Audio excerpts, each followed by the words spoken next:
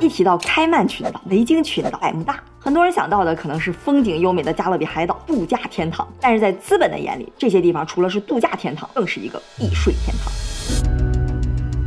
这些地方藏着全球大部分的离岸公司、离岸现金，全球的跨境交易当中有一半是经过这些避税天堂的。我就这么跟你说哈，就全球的几乎所有公司、几乎所有名人都能或多或少的跟这些加勒比海岛扯上关系。很多上市公司，尤其是中概股公司，你要是看他们的股权架构，往上捋到头，大部分都有这个 BVI， 就是英属维京群岛。就这么个3万多人的地区哈，总资产竟然高达1.4万亿美元，相当于这个地方人均资产是4000多万美元，人均4000万美元啊！哎，咱们今天就来聊聊哈，在这些神秘优美的海岛上，究竟藏了哪些秘密？就利用这些避税天堂，富豪和资本们有哪些操作和玩法？哎，小林今天要聊税了哈，虽然聊税，但大家可别真睡，我就尽我所能讲的有意思一点。咱先来说说避税这个事儿哈。避税，大家注意哈，它和逃税是两码事儿。理论上避税它其实是合法，这就好像哈，你开车从 A 地到 B 地，中间有收费站收20块钱，但是哈有一个远一点的收费站，它只收5块钱。如果你不走这个20块钱，你绕远一点走那个5块钱，这其实就是合规的避税。如果你这2条都不走，你就非想从中间找个什么小道超过去不交钱，这就是逃税哈，就违法了。咱先明确一下这个概念哈，我讲的有意思吧？臭不要脸！当然，现实情况下哈，其实它的界限啊，有的时候是挺模糊的，这个咱一会儿就会看到了。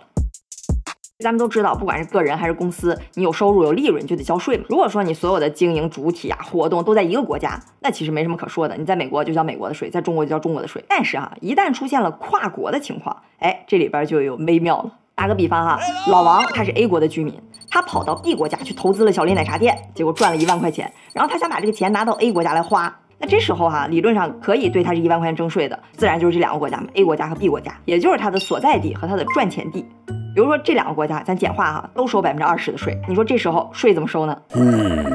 一般国家哈，它理论上可能会有属地原则或者属人原则，这可能有点理论哈，一会儿就好了。属地原则呢，就是凡是在我这个地盘发生的收入，不管你是哪国人，你都得给我交税；而属人原则呢，就凡是你是我的居民产生的收入，不管你是在哪个国家赚的，你都得给我交税。就我们知道的，大部分几乎所有的国家，它都属地的，就你在这个地儿赚的钱，这个国家是肯定要跟你征税的。而大部分大一点的国家呢，它也是按照属人的，所以呢，就是对于大部分的国家，老王他在2边都得交税，到手哎就6400了。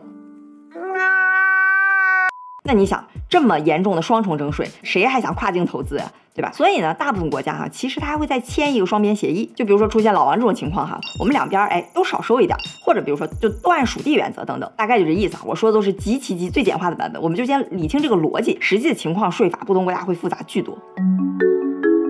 那想要避税，其实目标就很明确了，就要么在 A 地少交点税，要么在 B 地少交点税。咱先说这个 A 地哈，怎么能让 A 地的税率更低一点呢？那我就可以找一个税率更低的所在地嘛，像我们熟悉的，比如香港、新加坡、摩纳哥，包括那些避税天堂的海岛，它的资本利得税就是 capital gain tax 都是0。什么意思呢？就是在这些地方，我投资分红赚的钱都完全不用交税，就是老王他 A 地一点税都不用交。而且像 BVI 啊、巴哈马这些群岛，它更绝，不光是投资收入不用交税，正常公司在那经营挣的钱也不用交税。所以如果是公司的话，你可以就把注册地放在这些避税天堂。要个人的话呢，你比如说啊，你可以在那买套房子，对吧？然后每年去那儿住一阵子，就变成那儿的常住居民。反正风景优美、气候宜人的，就当度假了也挺好。这样呢，你就把你的所在地哎给挪过去了。你看啊，这是全球人均 GDP 的前几名。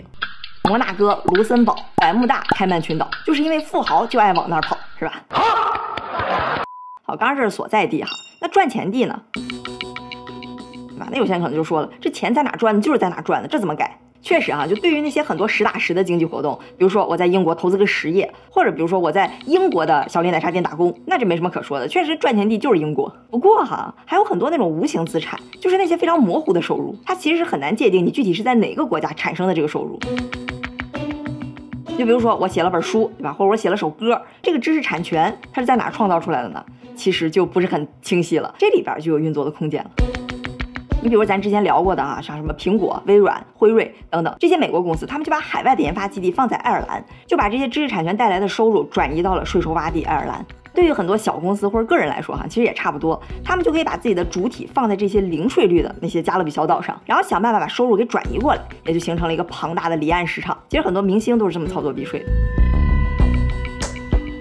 你比比如说啊，著名歌手 Shakira， 她是怎么干的哈？她就跑去巴哈马买了套房子。因为巴哈马有个好处，为了吸引这些社会名流哈，只要你在我那买房子，哎，你就可以算是我的居民，你就可以按我的0%来交税，而且哈，据说你在那买的房子越贵，办事效率越高。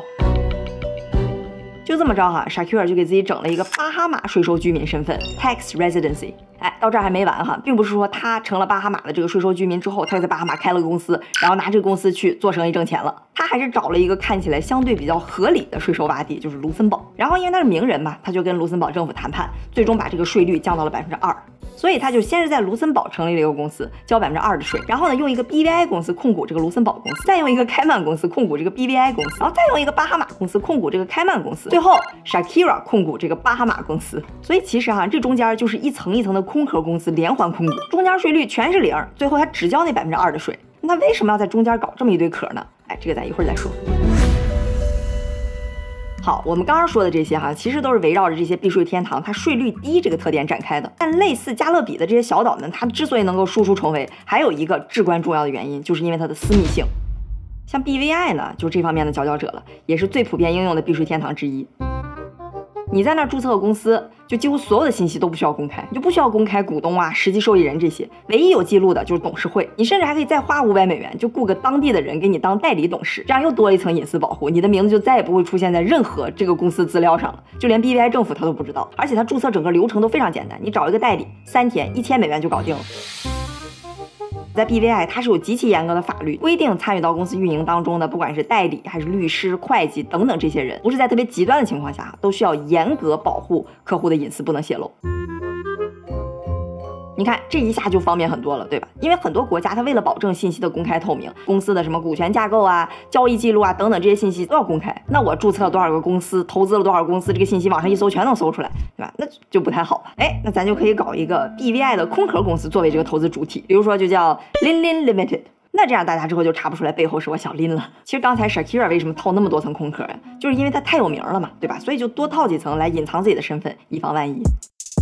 你看啊，这些避税天堂同时具备了这2个特点：低税收和私密性，又能避税，还能掩人耳目。这么好的东西，自然就成了很多高净值人群和公司的一些经济活动当中非常重要的一环。比如说，有调查发现，约旦国王阿卜杜拉2世从1995年到2017年，至少通过顾问建立了30多家空壳公司，在美国、英国等等地方买房，价值高达1.06亿美元。再比如说英国前首相布莱尔在2017年的时候，通过买一个 BVI 公司，拥有了一个价值880万美元的大楼，比他自己直接买这个楼省了40万美元的税，还隐藏了自己的信息。后来是因为一些小道消息的爆料才曝光出来了。不过我还是强调一下，很多人或者公司他用 BVI 来隐藏信息，可能是他不想对公众公开，也可能是他不想对比如这个国家的政府公开，但不代表说这些活动它就肯定是非法。大家可千万别觉得说谁谁谁有个 BVI， 那你这个就肯定有猫腻儿啊，不是这样的。说到这儿你可能会好奇，不是说避税天堂能保护隐私吗？那你是怎么知道这些操作的呢？哎，其实这些信息主要是通过一些少数的内部人士或者律所爆料出来的文件，才流到市场上的一些极少数的信息。不过一会儿咱们要说到的，像马云、刘强东、许家印等等，这就是公开的信息了。哎，别急咱慢慢说。就一般说这些岛怎么避税，可能讲到这儿就差不多了。低税率、私密性，这其实听起来也都很直观，但是它和各个国家各种复杂的限制以及各种经济活动这么一结合，就会衍生出来各种五花八门的玩法。咱们首先来说一个大陆公司在境外上市，一般都会玩的一个组合拳，叫做红筹架构。我们看境外上市的中概股，大部分其实都注册在开曼，然后你要顺着开曼再往上捋呢，10之有9都有 BVI。比如阿里巴巴，你看注册在开曼，然后股东里边呢，马云就通过个人、慈善基金会、家族信托、公司好几个渠道，4个 BVI， 好几层架构来持股阿里巴巴。再比如许家印也是通过一个 BVI 公司叫新兴 Limited 来持股恒大。刘强东的这个 BVI 呢叫做 Max Smart Limited，B 站陈瑞呢叫 Vanship Limited。而这些中概股呢，为了完成上市，都会制定出来一套非常完善的企业架构。你看这里边又是开曼，又是 BVI， 又是香港，对吧？你说干嘛搞这么复杂？哎，大家别被吓到了这个东西虽然看起来唬人，但其实它逻辑挺简单的。我们知道A 股它对公司上市是有利润门槛的，所以像很多那种互联网公司，对吧？它前期需要积累用户，需要烧钱，或者一些科技公司，它要研发要砸钱，这种它前期都是不盈利的，所以它如果想要上市融资呢，就只能去境外。比如说一家大陆的企业，小林奶茶店，它想要去纳斯达克上市，因为一些监管的限制就是大陆企业很难在纳斯达克直接挂牌，所以解决方案是什么呢？我就需要在海外先注册一个公司，比如说叫小林国际，然后呢，用某种方式让这个小林国际和小林奶茶店给关联起来，最后呢，再让小林国际去纳斯达克挂牌上市，这不就相当于变相让我的小林奶茶店也去上市融资了吗？所以这里头这个小林国际它就相当于一个海外的壳，就跟之前我们说 Shakira 那一层一层套的是一个概念。那你要是小林，对吧？这个小林国际的注册地你放哪儿呢？我就找一个税率低一点的避税天堂嘛。大部分公司都会选择在开曼群岛。你比如说京东、阿里、B 站等等吧，它的上市主体都是一个开曼公司。那你说境内和境外这俩公司怎么连起来呢？最常见的就是控股。比如说我让小林国际去直接控股小林奶茶店。这还没完正常大陆对外资分红的税率是10%，但香港呢，它会有一些特殊的优惠吧。香港公司如果持有大陆公司的股份这个分红的税是5%。那我就可以香港再去建一个公司，比如说叫小林香港，多了这一层之后，立马又减了5%的税。所以你看这一整套框架下来，小林香港控股境内的小林奶茶店，开曼的小林国际控股小林香港，然后小林国际在纳斯达克上市，这就是最简版的传说中的大红筹框架。有大红筹，那就必须有小红筹，是吧？它实际本质上跟大红筹非常类似，但是因为国内呢，对于有一些产业，比如说像 B 站这种涉及到网络传播的，它对外资的持股比例是有限制的，或者是干脆就不让外资持股。就比如说你股东里要有外商，那你那个网络什么许可证可能根本就办不下来。所以刚才咱们说那个大红筹架构它就走不通了。比如说我有一个叫小林网络，这个小林网络就不能直接由这个小林香港直接控股。怎么办呢？我可以让这个小林香港在国内先控股一个外商独资企业，就叫它小林啦啦啦。然后我呢就让这个小林啦啦啦和我的小林网络在中间签一堆协议，大概意思呢就是啦啦啦可以拿到小林网络的收益，也对小林网络有控制权，这样最终还是能达到那个链接小林国际和小林网络的作用。比如说你看 B 站的这个股权结构图你能清楚的看到它这个虚线的部分其实就是协议控制，听起来可能有点绕但其实它就是在大红筹那个架构当中加了一层协议控制，这个就是小红筹架构，也就是很多人可能都听说过然后不明觉厉的那个 VIE 架构，因为它签的那堆协议就叫 VIE 协议。所以你看这个大小红筹本质上其实很简单，就是境内的这个经营主体通过各种方式串联到一个境外的主体，然后境外主体上市，甭管那个结构图画的多么的夸张复杂乱，但它底层的逻辑都是这样的。不过这还没完咱刚才只说到了上市的这个主体，就是开曼群岛的这个主体，但是它的股东和实际控制人怎么弄呢？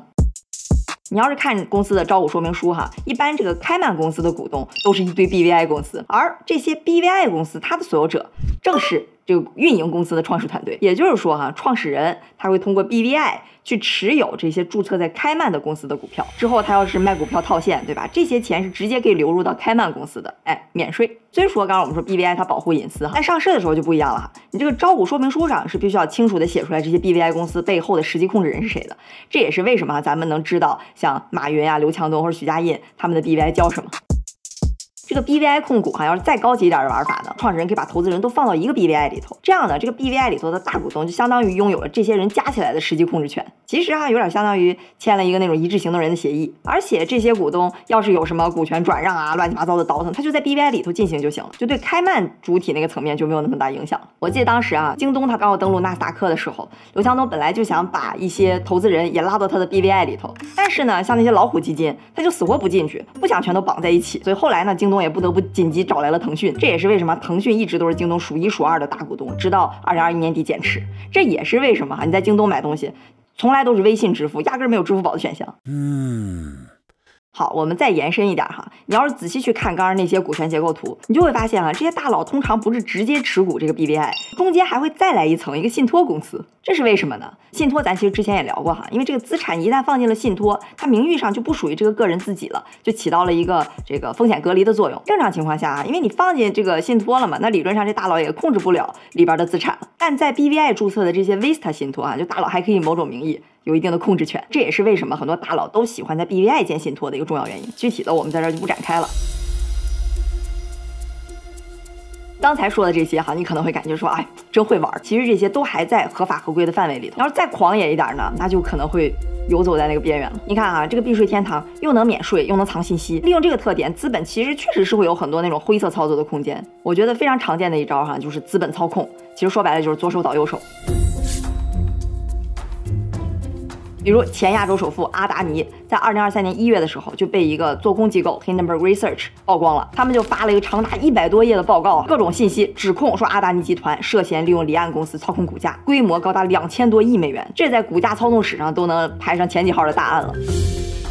报告出来的几天之内，阿达尼集团旗下的7只股票一共市值缩水了500亿美元，那当然也让阿达尼让出了他亚洲首富的位置。那这个阿达尼他是怎么干的呢？或者至少说他被指控是怎么干的呢？这阿达尼有个哥哥叫维诺德·阿达尼，这个哥哥就找了2个非常信任的人，在 BVI 啊、毛里求斯啊、阿联酋等地方搞了一堆空壳公司，并且把阿达尼很多在海外的钱放进去了。然后呢，他们又建了一系列的投资基金，通过刚刚那些空壳公司把这个钱注入到这些基金，然后这个基金呢再去大量持有阿达尼集团自己的股票，从而就达到那种神不知鬼不觉就操控自己集团股价的目的。这几个毛里求斯的小基金交易量占到了3年公司总交易量的30%，这也难怪阿达尼集团的多只股票3年内翻了超过10倍。而且还有一个点就是印度它对上市公司是有一个特殊的要求的，就是这个内部人士持股不能超过75%。但实际上呢，阿达尼家族海外那些钱，就那些基金的持股，如果都算进来的话，就3家公司是会超过75%这条线的。按理说这3家公司就会面临退市。所以总的来说，阿达尼利用了这些避税天堂的私密性，偷偷自己买自己，达到了操控股价和秘密持股的目的。那可能有些人就好奇了，他这些股票全让他自己买了，都超过80%了，那意义在哪呢？这个阿达尼集团它是搞实业的，所以玩的其实就是资本，说白了就是谁能借到更多的钱。他把股价抬上去呢，就意味着他有更好的信用，至少他看起来感觉更就是有前景，他就更容易从银行上以更低的成本借到钱，就能帮助他快速的扩张，那他真的就会更快速的发展，那股价就真的会进一步再上涨。所以其实他就通过自己买自己来制造出这个虚假繁荣的第一步。而且这里头还有个挺搞笑的事儿就是那个做空机构他在调查的时候就发现，一个堂堂几百亿市值的跨国公司他请的审计公司的办公室居然长这样 ，what？ 里边就4个人在这么一个简陋的办公室里，你说他审计能不出问题吗？像阿达尼这种就属于比较简单粗暴的那种左手倒右手，把钱出去在 BVI 毛里求斯绕一圈，相当于把自己藏起来。不过许家印的玩法就更高级一些了。你看咱刚看了前亚洲首富，这又来看前中国首富了。这个许老板的操作咱会单拎出来做一段视频，和咱们这期一起 PO。主要是小林经过这一大长串的学习，也学到了 Vista 信托的点精髓，咱也得给自己隔了一下风险。大家可以出门左拐，继续精彩。一个字，绝。